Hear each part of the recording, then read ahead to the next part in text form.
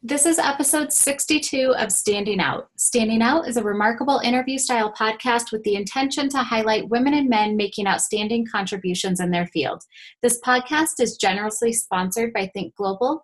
Think Global is a business advisory firm working with women entrepreneurs around the globe to scale their businesses to the next level.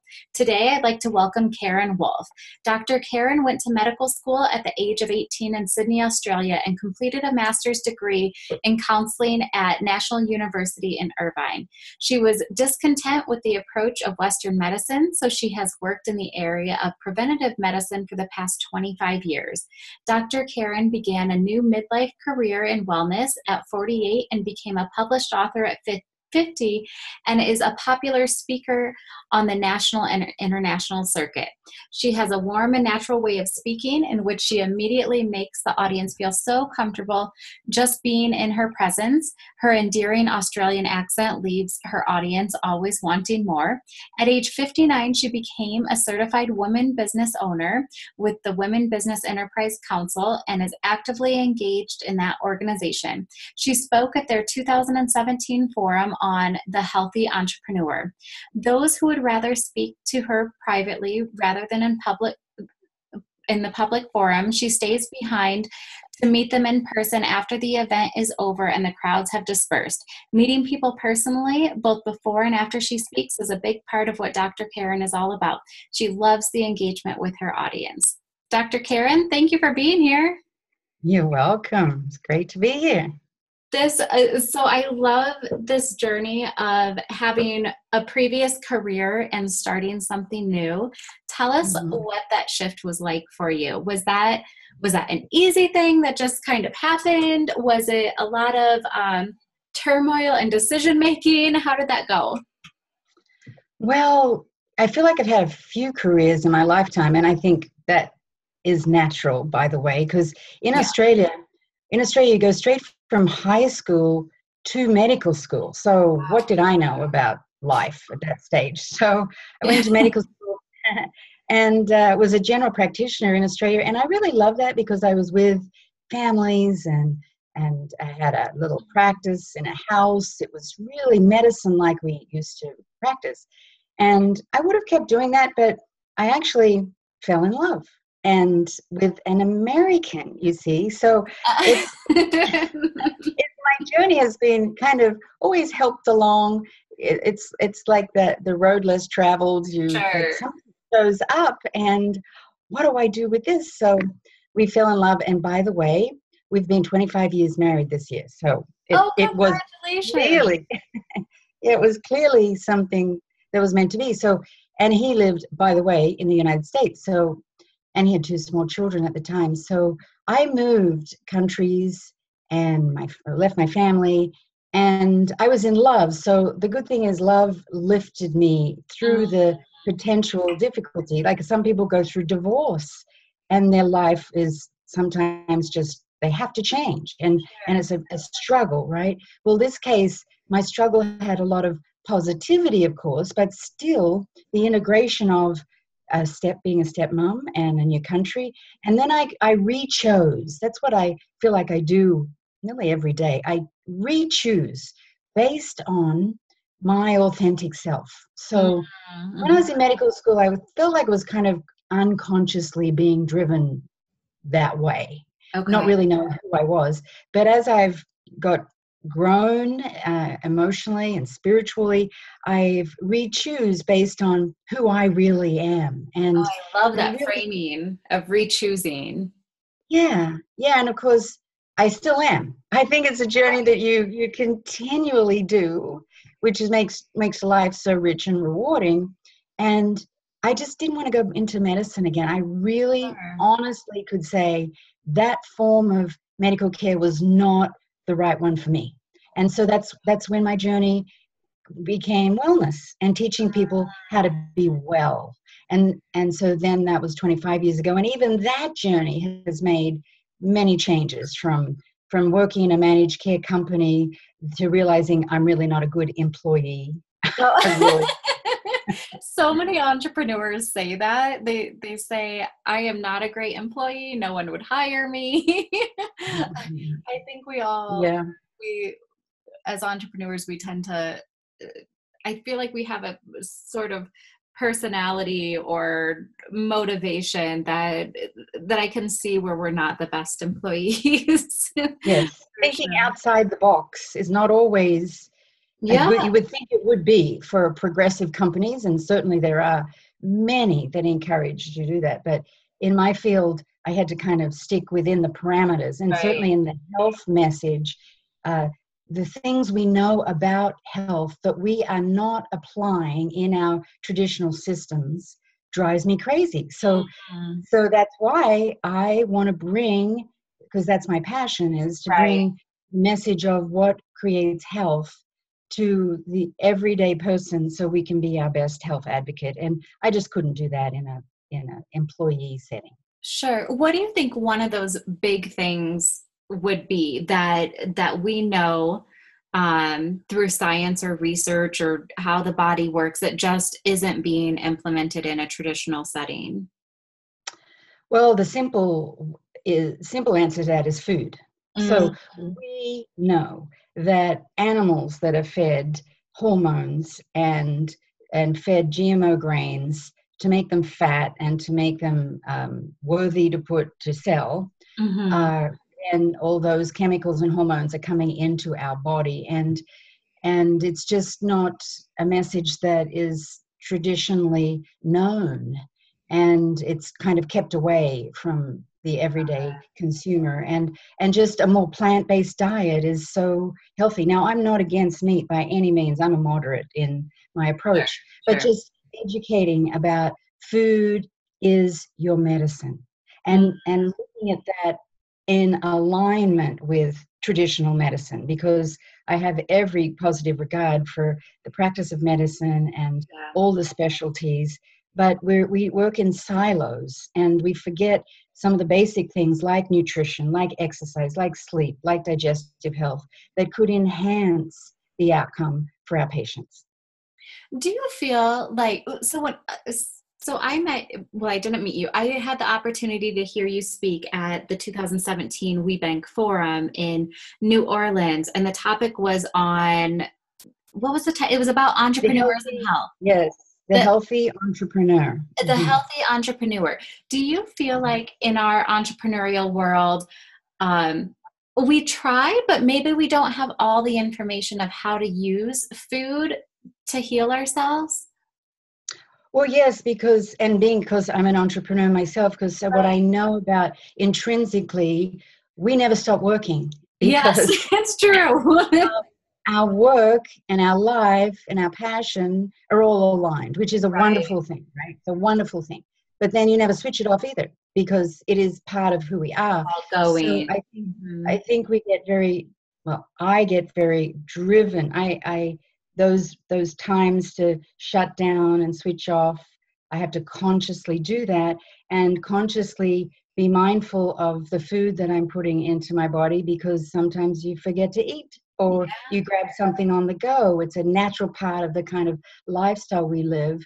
Whereas I think we become a better entrepreneur if we slow down and take better care of our bodies. That is really where our wealth lies, because without our physical health and emotional health, we can't do the work we do. We're going to break down. We're going to burn out. So that was my message, is to find that balance. And balance is, it's not even a very good word, I don't think, because it's something that we're always seeking. But putting this mindset that your health is your wealth. And every day saying, okay, what am I going to do towards my health today? And making it a priority, whether it's the food that we're choosing. And I'm not a cook, so sometimes I'll go to the local whole food market and I'll get their already made salads and things for the week, because I know I'm going to be really busy and I might have great intentions to cook, but I'm not going to do it. Absolutely. So just planning ahead for that kind of thing. I love that tip too. I know just in my own schedule, I do so much better when I plan ahead and I know what I'm having for breakfast, lunch, and dinner that day. I always make what I would call a bad choice when I don't plan, because suddenly I'm hungry and I just have to make a decision and feed my body because I'm hungry. And yes. oh, it's such a oh, yes, planning ahead. I love that tip. The other piece where I could see planning ahead really working is for traveling. I know when I worked in more of a corporate day job, an 8 to 5 setting, I was so much better about taking care of my health and being on routine. But now as an entrepreneur where my days are not always the same, I feel like it gets harder and it's less of a priority sometimes. So I love yes, traveling. And that actually is a huge thing for entrepreneurs. So tomorrow I'm actually traveling, be away for 4 days. And so I've got my shakes. I take my own shakes, my shaker bottle, my little teeny electric blender that's always with me for usually breakfast and maybe dinner, if you're out late and you want to get fuel in you. So the shakes work really well, good protein shakes. And then I have these little and I got these. I could make them, but I don't. I went to the Whole Food Market and I got these little teeny. Just yesterday, I got these. It has flax seeds and pumpkin seeds and almonds, kind of like a little bar, but they cut up in little cubes. And I bought a package of them, and then I put them in little separate baggies so that I have a little baggie I can just pull out with a serving size for those times that I'm like really hungry. So snacking, planning your snacking, traveling, because you can probably fit in a salad here or there when you're traveling, but it's times when you can't get food easily on a plane, for example. So you want to really plan that. I know a lot of people take veggies, but they get kind of soggy, on a plane. I find maybe bell peppers. I've taken those kinds of things, and we're a little restricted, of course, what we can take through on carry-on. So just plan your snacks when you travel. I love that. What would you say are sort of your best kept secrets, whether those are websites, books, TED Talks, like what keeps you inspired in what you're doing? Yeah. There's a lot of summits, online summits now, and certainly in my field, in the health field, there's summits all the time. Next week, there's one on the science of genetics, which they'll bring all of these experts and in fields that are really cutting edge. And they're just the best speakers. Like there's one on genetic testing, there's one on pharmacogenetics, which is this new science of how we can now. Yeah, I've just heard of that. Sorry to interrupt. Share that with everyone. I think this is so fascinating. So you do genetic testing to determine if a certain medication will work for you, meaning if it works with your genetic makeup and to metabolize within your body, or could potentially have adverse effects because one size does not fit all. So they're matching medications to genetics, and that's called like pharmaceuticals, genetics. And CNN, maybe it was 60 Minutes, had a title topic on it just recently, which showed me that it's moving into the lay field, and it's amazing, the science of genetics. We can do genetic testing to match people's nutritional profile. So these summits motivate and inspire me to say, yes, because that's the field that I'm really passionate in, taking new information to help people go further and further and further with their health advocacy, let's say, for themselves. So I'll go to these summits and I'll get ideas, and that fuels me for the kind of presentations that I want to do. And they have these on all of these cutting edge health topics. There's one on Lyme's disease earlier this year, which is also a huge issue that people are suffering from, and they're just not getting good treatment. There's so much frustration around that. There's one on autism. I did one recently on, of course, the fat, why fat is good, bringing fat back into your diet. Yes. There was such a trend of no fat, low fat I'm a fan Right. of bring that back. Yes, I think we finally realized that sugar is actually fattening and very damaging to the body. Because with the healthy entrepreneur talk, I always talk about sugar because of all the things you can do in your diet, following a low glycemic diet. So choosing foods that keep your blood sugar stable will help your concentration, will help you sleep better, will help your mood, energy, and that's a simple thing. Avoid the spikings of your blood sugar. So how can we avoid the spikings? Is it eliminating sugar or is it spacing sugar out better during the day? Tell us about that. Well, and it's not eliminating sugar because carbohydrates we need for our brain works on Right. carbohydrates. So I categorize them as fast, F-A-S-T, fast, as Americans would say, Okay. or slow, Okay. fast or slow.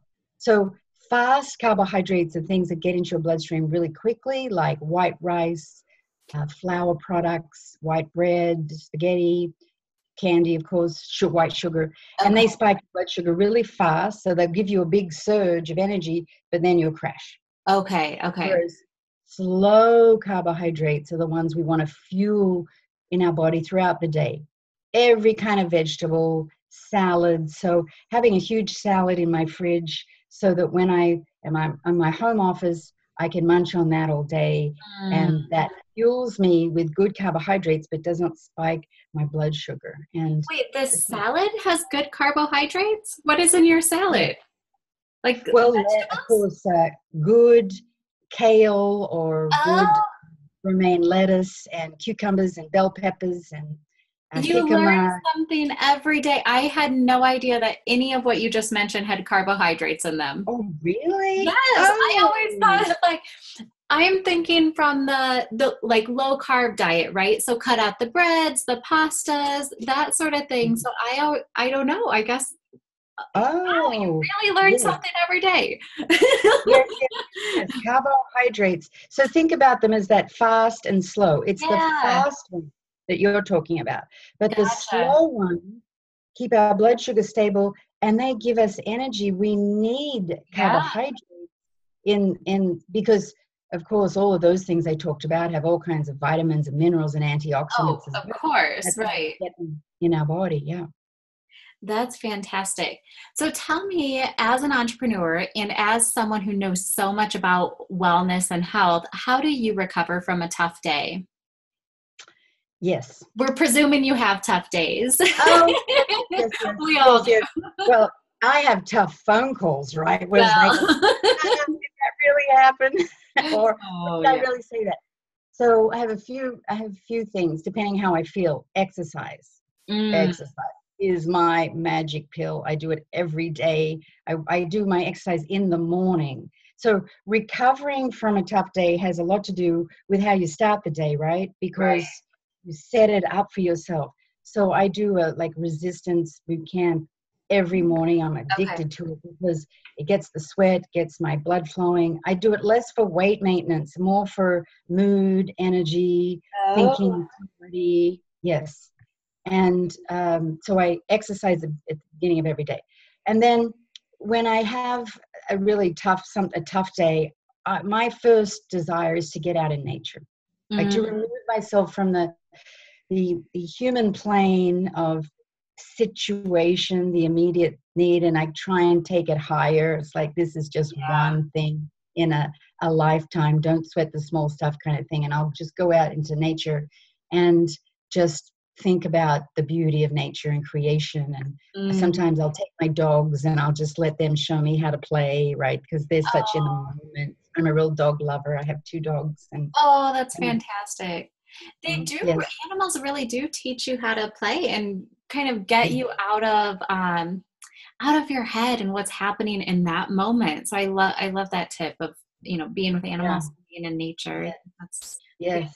fantastic. Yeah, they're the ultimate mindfulness masters because It's they're true. just, and this concept of mindfulness, you probably heard of it, Mhm. mindful meditation, which is Right, just being fully present. And as entrepreneurs, it is really hard because we have all this mind chatter, chat, chat, chat, chat. right, right. And it's okay, you don't force that away, but you just come back to, I usually use gratitude, just being, and in nature, it helps to focus on gratitude because, as you saw, I did a master's degree in psychology, so I bring that concept of the mind body into everything I do, and what we focus on grows. So when you've had a tough day, focusing on that makes it bigger. Whereas moving yourself from the situation so you can be in a place where you can choose different thoughts, and until you notice your separation from the situation and focus on gratitude. And actually gratitude too, what's really interesting is our emotions are energy in motion. So the emotion of gratitude has a different sine wave, a different heartbeat than the emotion of shame and blame. And you look at a heartbeat of someone that is in thinking of shame and blame, their heartbeat will be very erratic. Whereas when you get them to think about something in appreciation and gratitude, it evens out the heart wave. So it really does work to choose different emotions and get into that space. Even though I know it's not, it sounds easy to say, but it's a practice that the more you do it, like anything, the better you'll get at it. Oh, that's fascinating that there's real scientific data behind mindfulness. That's awesome. Yes. There's a company called Heart Math that has done all of those studies on the physical effects of mindfulness, mindful meditation. I'll have to check that out. Thank you for that resource. So as we wrap up, what is, as an expert in your field, what is on your radar that you're kind of an insider on right now, and maybe we'll all be talking about it as a trend in another year or two? Well, in terms of health, the big trend I would say that is really becoming bigger and bigger is the microbiome. So, I mean, genetics that we talked about, I think, we've got a little ways to go for that to be really talked about. But the microbiome, which is an organ, considered now an organ in our body, which is the bacteria that live inside our body that outnumber our human cells by 10 to 1. Can you believe it? We have more microbes in our body than human cells. So the whole concept of the germ theory that I grew up with medicine, where all germs are bad and we've got to kill them with antibiotics, we actually have germ cells that play a vital role in our body, even more vital than human cells, because those germ cells also have DNA. So they have a genetic expression in our body. So this concept called microbiome medicine is the topic that will take over the discussion in medicine, I think, in the next 6 months, because everybody's talking about it now. And everyone, fascinating. Yes, it really is. And the health of your microbiome is crucial to your overall health. And you can measure your microbiome now. There's companies set up, like entrepreneurial companies that have set up stool tests now where you can get your microbiome evaluated and see what bugs are actually living inside of you, and then prescriptive probiotics to match your exact microbiome need. And probiotic foods are everywhere. So many industries are being impacted by this trend. And it's very exciting because I can see people potentially getting relief from some symptoms they've had, because this area has been neglected for so long, because every area of medicine needs to integrate this. Dermatology, cardiology, rheumatology, our microbiome affects every organ of our body. Wow. So I presume everyone has a different microbiome, or are there like categories of microbiome? Like you might have category A and I have category B, or is everyone just different? Everyone is different. So what they do is they take a stool sample and they look at all of the bugs living inside you, because there's like millions of potential different bugs. And then they actually give you a graph of, let's just say there are good bugs and bad bugs, just to categorize them. But within those, there are thousands. And they'll give you the rundown of which bugs are inside of you, because you might have a predominance of bacteria that create weight gain for you. So in the weight management programs, the goal is to reduce those, they call it fat bugs, actually. Okay. And food, How there's many of certain us are foods. going to say we have too many fat bugs? They're actually fat bugs and skinny bugs, Oh and my they've got God. names for them. Yeah, Wow. yeah. So weight management now is looking at your diversity of microbiome and the Mm. makeup of it, and looking at specifically reducing your fat bugs in the weight management journey. Wow. Well, that was eye-opening and inspiring, and I can't wait to learn more about that. Dr. Karen, thank you so much for being here. I appreciate it. It was fun. Thank you. You're welcome.